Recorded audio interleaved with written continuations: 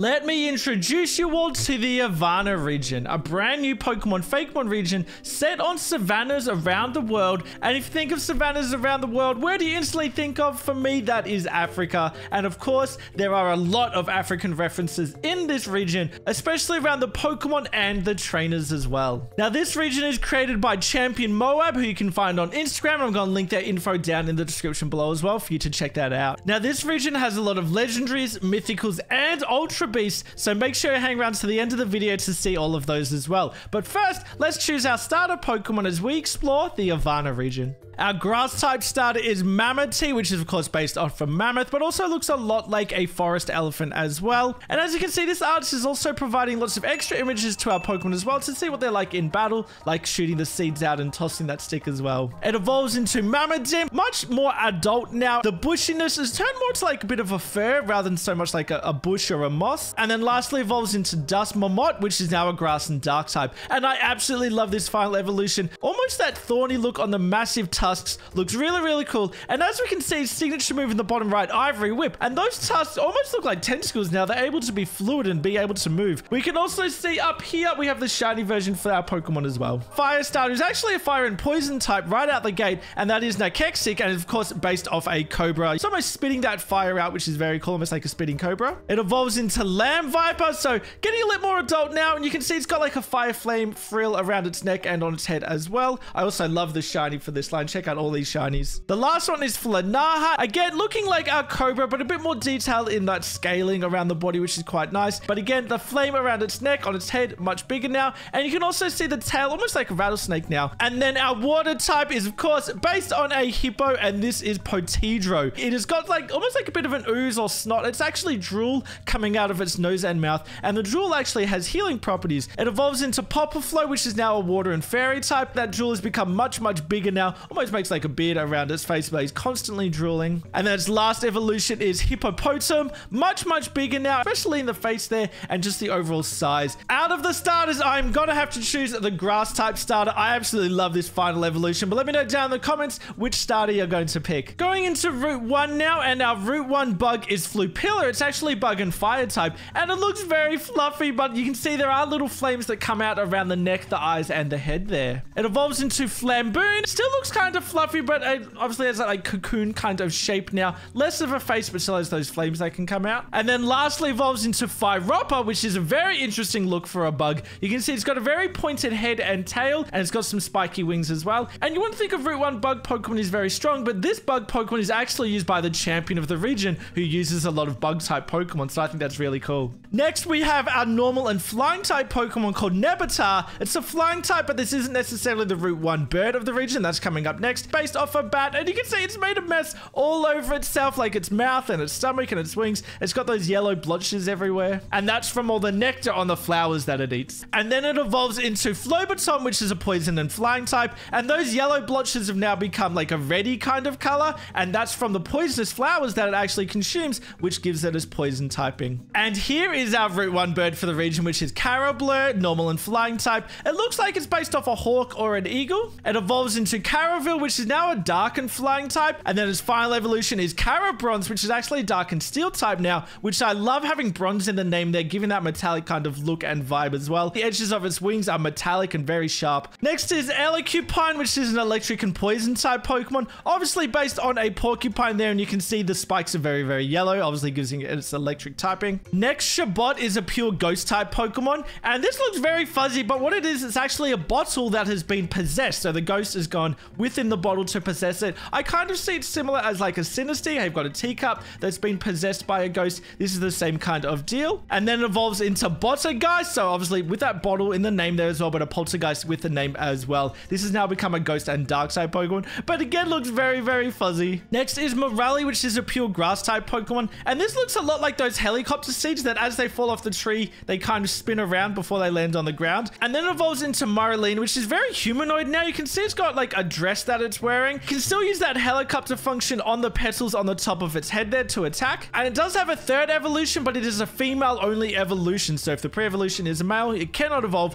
But if it's female, it can evolve into ChampionMoab, which again looks very, very humanoid. Next, Dracomite is bug and ground type Pokemon, and it's based on a termite. It looks quite prickly, but it's got a very interesting jaw. It looks like a very heavy armored jaw that it's got there. And it evolves into Jackwadoza. That bottom jaw is massive now. I'm definitely getting Mad Max vibes from it. But you can see in the bottom right picture there that it's got like a filtering system of the ground or the sand that it's eating. But I think this looks fantastic. Droboil is next, which is a water type, and it's based on a boil, I guess, which I feel is kind of gross. But more so than a boil, it's also based on the weather, and we're going to see that as it evolves. Next is Cloudwemba. So it's actually become a water and fire type now, and you can see it's definitely got a cloud kind of look. But the most interesting thing, I think, is as it evolves. Lastly, into Tempesteel, another type change. It is now an electric and fire type, and as you can see, it definitely looks like it's based off a thundercloud. We can see the lightning look coming out there, and it definitely looks very angry and very aggressive. Next, Yokkais is a flying and ghost type Pokemon. This one doesn't evolve, and it looks like it's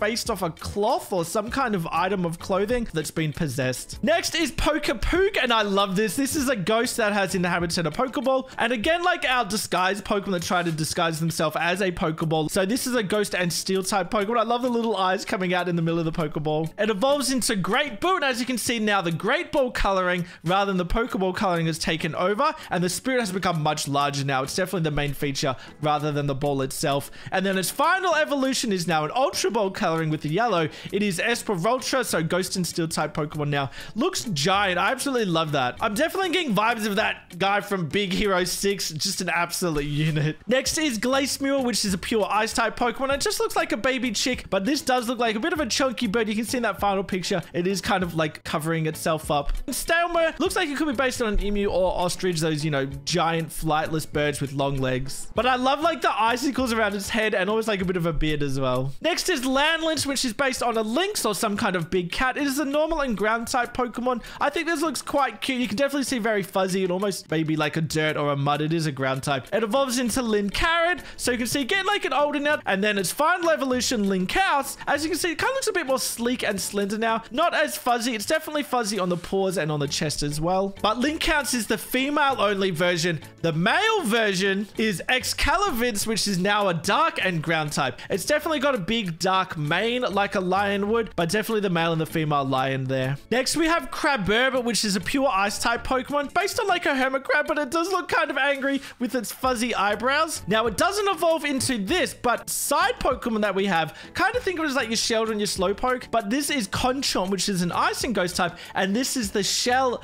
part of the Pokemon. So those are two separate Pokemon, and they actually unite together as they evolve. Two Pokemon become one as it evolves into Aeromalord, and I think that whole concept is very cool. You've got the crab, you've got the shell together, Hermit Crab, Aeromalord, ice and dark type Pokemon, and I think this looks really, really cool. Definitely looks very fuzzy with the white parts on it, but the pincers it's got are huge, and obviously it's got that giant shell like a Hermit Crab would as well. Next is a wild boar based Pokemon. This is Argonic, so you can see it almost has like a wrestler kind of vibe, like a wrestler mask and like the red and the yellow together, kind of like a wrestler. It evolves into Argamp, which is definitely more like a wrestler. Now, I love it. It looks like it's got a big hairy chest coming out of that outfit there. Next is Jowbloon, the steel and fairy type Pokemon. Doesn't evolve. I'm definitely getting sort of gimme ghoul vibes here, of course, with all those coins, but it opens up. It actually has like a little fairy that is inside. Next is Pludust, which is a normal and flying type Pokemon, and this looks kind of cute. I don't mind this. It does evolve into Swinegri, which is a ghost and flying type now. It doesn't really look like a ghost type. Very interesting. Almost looks like a peacock. Kind of looks a little bit like Pheasantipity, I think. Next, Cybolter definitely looks like a yak or a buffalo or something like that. It is electric and ground type Pokemon. They're charging into each other at the bottom there, creating electric sparks as they headbutt. Next is Baobor, which is actually based off the baobab tree that you would see in Africa, which is those massive,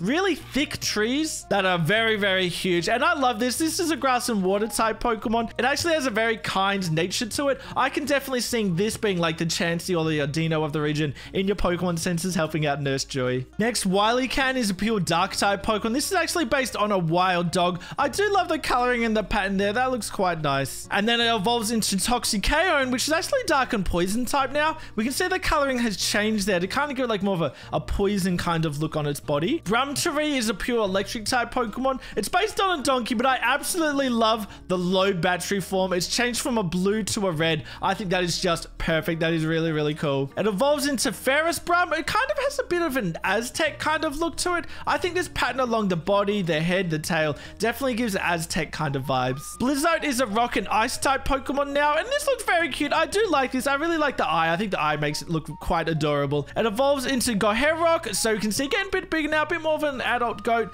The horns are getting a bit bigger. The tail's becoming quite big now. And then lastly evolves into Goroklizzar. So rock and ice type looks amazing. I think this looks really cool. That whole pattern, the massive horns that it's got. Lizwarf is a dragon and ground type. Is this our first dragon type? I think it might be. It is based off a sand lizard. It has a massive tail there, which I absolutely love. And I do like that it kind of camouflages itself in the sand there. Evolves into Lizarossi, so getting much bigger now. That tail is still very, very long. And it's almost got like a jaguar kind of pattern design. And its feet are actually quite huge. I must use that for digging. Those are very, very big. And then lastly evolves into Dwaracodion. Quite spiky now. It's got spikes along its arms and on the end of its tail there as well. And then next is Shokoala, which is an electric type. And I'm an Aussie, so I absolutely love to see Australian-based Pokemon. We've got our koala, and I think this looks very, very cool. He looks kind of angry, but we can see he's almost got like electric fists there. Evolves into Galvanaco, actually an electric and fighting type Pokemon now. Much, much bigger. This almost looks like a grizzly bear rather than a koala. Mostote is a normal and water type, and this is actually based on a giant otter. It doesn't really look like a water type with that coloring, but otters are definitely a water animal. It's got quite big whiskers coming off its face there. Those whiskers have got much bigger now. It almost looks like a giant mustache, but big bipedal. Mousetiron is a steel and water type now. And now we're going into some Avannan form Pokemon, starting off with Smoochum.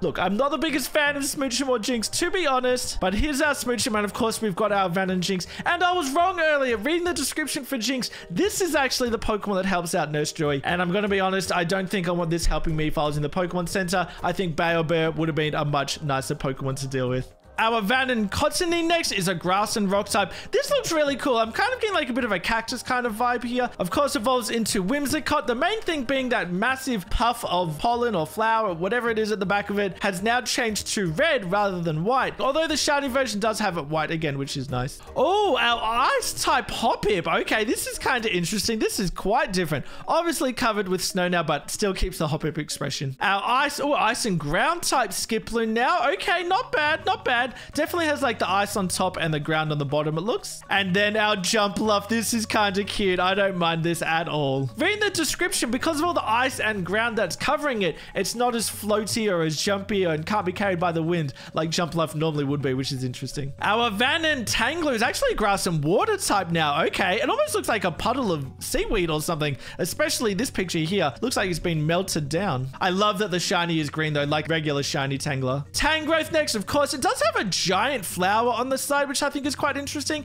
And its arms almost look like tentacles now, which kind of makes sense when it's a bit of a water type. Avannan Masquerain is a bug and ghost type. That's interesting. That face is a kind of interesting look. It almost looks like a beak or something like that. But the spectral elements coming out of the eyes of the wings is very nice. Oh, Catluffy is very cute. I do like my cat Pokemon. It's a pure normal type, and it's actually a baby form of Glameow, which I think is very, very cute. We're going into a few baby Pokemon now. Baby Nosepass is called Crimpass. Look, I'm not the biggest fan of Nosepass, but this little tuft of hair that it has is very, very cute. Gold Toy Ground and Ghost type is our baby Galurk. That looks very cute. It's like a little wind-up toy. That's cute. Zakoth. Okay, so we've got our baby Farfetch'd. Oh, this is very cute as well. I'm loving these baby Pokemon. I definitely think we need more baby Pokemon in the world. And I love that it's got the leak still. Oh, okay, not a baby anymore. Wardarks. We've got an evolution to Farfetch'd now. This is very cool. So that like frill or the plumage on the top of its head is quite interesting, quite large, and the leak has gotten bigger as well as it's evolved. Floramander now is an evolution to Maractus. Kind of looks humanoid, I guess, but it looks like it's got a big dress on, but that's okay. Grass and fairy type. This looks quite nice. Again, obviously based on a cactus. An evolution to Kricketune is Crickestro. Oh, I like that. It has like the word maestro in its name. Kind of like a violin bow there. You can definitely see the bow on the end for both of its arms there. There's even playing music in the bottom here. An evolution to Love Disnex. This actually actually works like wishy-washy. So a bunch of love discs coming together form to make Suiclus, the water and fairy type. And this looks fantastic. I love the look of this. It's kind of like a seal merged with a mermaid, maybe. But you can see all these love discs together form the Pokemon. Ooh, and a Quagsire evolution Salamander. That looks very cool. Water and dragon type is very interesting. The tail is massive. It has like big frills around it as well. But definitely has like those axolotl spiky parts on the face again, which Quagsire loses. It's kind of cool that that's come back. Stanler's evolution is Stanracool. Ooh, this is interesting. Normal and ghost type. I love the antlers have sort of come together. They've kind of merged together. Almost looks like a bit of a heart. This is the female only version of Tyro. Definitely looks a lot like a Tyro, but obviously our female version.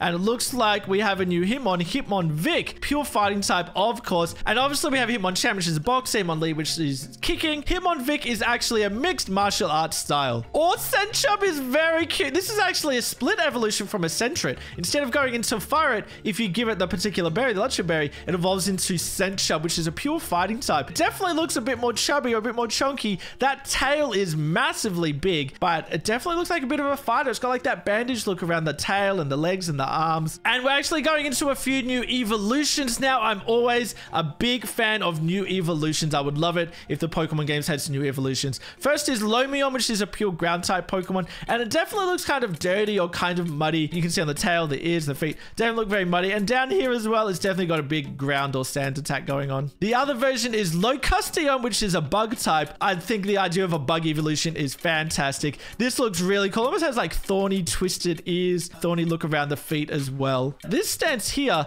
makes it look like a grasshopper or something. Next, Siscorp is a pure steel type Pokemon, and it's like an armored steel version of a scorpion. It evolves into Xcorply, which is actually the Pliers Pokemon. So combining metallic pliers with the scorpion as well. You can see it's bipedal now, but that's probably because its pincers are giant. And instead of a stinger on the back, it's got another set of claws. That's very cool. Now going into the fossil Pokemon, the first one is Devonine, the rock and water type Pokemon. Obviously based on a fish, as you can see, but it's got some very big scales of rocks all the way down its head and down its spine as well. And it evolves into Giantos. That fish is very, very rocky now. It's almost got like wings coming off the side of it based on rocks and a big rocky spine down its back as well. Definitely looks like a prehistoric fish, so this is really cool. The other fossil Pokemon is Volcadino, so definitely based on a dinosaur, combining a volcano here as well. It's a rock and fire type, which works really well, but as you can see, the top of its head definitely is like an erupting volcano, but even on the tail, it's got like a mini volcano as well, and it evolves into Raptiorex, as you can see, much, much bigger now. I absolutely love this. I think this is my favorite fossil, although both of them are very, very cool. Looking at this bottom picture, you can see we've got 3 erupting volcanoes on its head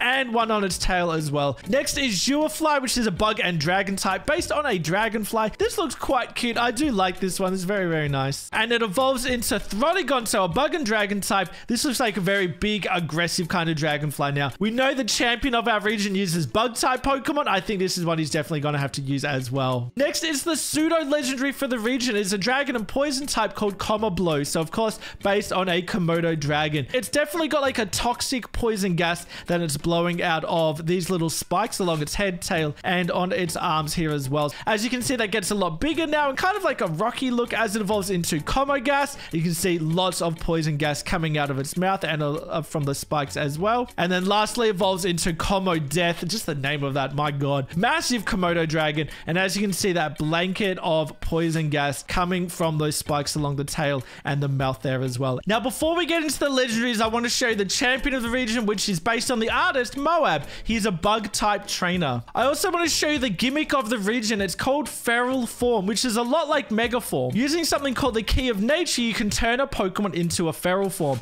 And I'm going to show you all of these all at once. I'm going to go through it very quickly, but if you want more details for all of these, you got to check out ChampionMoab on Instagram. You can get a lot more information about all the Pokemon in the decks, and he's done a fantastic job. And if you like this kind of video and you want to see more Fakemon regions, make sure you go down and you hit that subscribe button. It really helps me out, and you can see a lot more Pokemon and Fakemon videos just like this. But I hope you like looking at the feral forms. Let's move on to the legendaries now. The first one is Suchow, which is a psychic and ground type Pokemon, and it's based off an owl, probably a great horned owl. It's got like a massive cloak there, like the wings forming that cloak. It almost looks like it's got some kind of tribal mask on its face as well. The next is Muzuara, which is a ghost and water type, and it's based off a wolf, and you can definitely see those ghostly spiritual kind of elements, but it definitely has a lot of control control over the water as well. Next, Harada, normal and fire type, and this is based on a great ape, maybe like a gorilla. You can see it summons fire or flames off its arms and around its feet. Almost has like a big white beard as well, which I think is quite nice. Next, Anjutas, which is a fire and ghost type, and I love the idea of having this combo here for a deer Pokemon.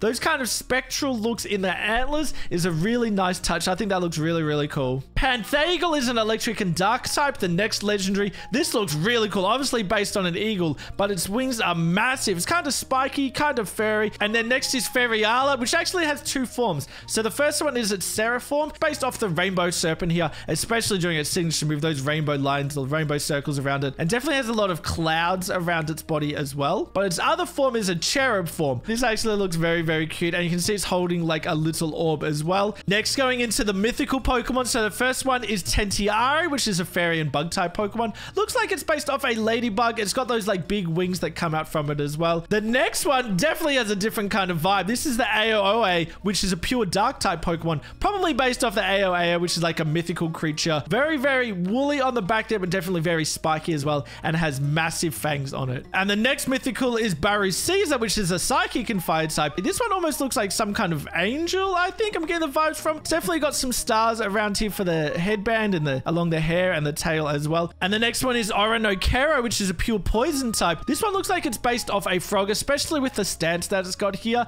but it's definitely got some poison elements. Like it looks like it's breathing out some toxic fumes here. Next are the ultra beasts of the region. So the first one is Rotoglace, which is a poison and ice type Pokemon. This looks a lot like an orchid mantis, especially in the coloring there, which is a really cool inspiration for a Pokemon design. Next is Ground Nurse, which is a fairy and ground type Pokemon. It kind of looks humanoid again, but this is one that actually helps the earth grow by fertilizing. As you can see, it looks very cute there with the Eevee in the bottom corner. Quartzoon looks very interesting. A psychic and rock type. It looks like it's got a big dress on, but it's obviously very rocky and very pointed and sharp. But what I really like is its face. It's like a crescent moon kind of forming its head there. Catathunde, ooh, that's really cool too. Electric and ghost. It looks like it's got massive lightning storms, electricity maybe, around its head. This definitely looks like it has some kind of influence over the weather. Look at those lightning bolts coming from it. Next, Hammerton is a fire and flying type, and this also kind of looks like a cloud. Looks like one of the genies almost. But this Pokemon can actually summon tornadoes made of flames. And Cursirobat is a psychic and dark type Pokemon, and this is very loosely based on a bat. You can see the shape of it is like a bat, but it's actually called the Cursed Mirror Pokemon because this head here and even on the wings are very reflective like a mirror. And this one actually evolves, which I think is very cool. So Sableye, still a psychic and dark type. That mirror is all cracked and broken now, which is a very different kind of look. And almost like the head shape kind of looks like some kind of like native headdress, which is quite interesting. And Kurigo is the next one, which is a steel and poison type. And I really like this sort of corroded, rusted kind of look on the anchor here. And you can see we've got broken chains off here, which kind of form like arms as well. And the next one is Flamercoal, which is a grass and fire type. This is another one that can evolve. This looks like a giant pile of molten rock. You can see like the little fire flame elements coming through these cracks in the rock here. And it evolves into Thrasimond,